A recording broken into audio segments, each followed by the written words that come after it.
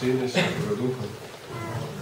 Današnje sveto evanđelje je bilo kratko, ali duboko sažeto i donosi nam jednu vrlo jednostavnu poruku, da ono što ne želimo da drugi nama čine, da to isto i mi drugima ne činimo. I to je univerzalna formula, recept, uputstvo i način koji rešava sve one probleme i pitanja sociološke i društvene prirode među ljudima.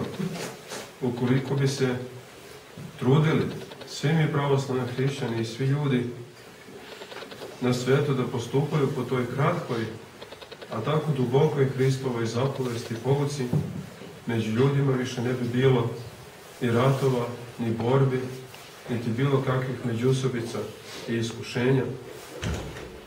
I zato, čuvši ovu današnju pouku, treba svi mi da nastojimo svim svojim silama da kroz ovu pouku promotrimo, razmotrimo, da ispitajemo naš odnos prema bližnjima, da nam ova kratka pouka bude to univerzalno merilo u odnosu prema svim ljudima oko nas.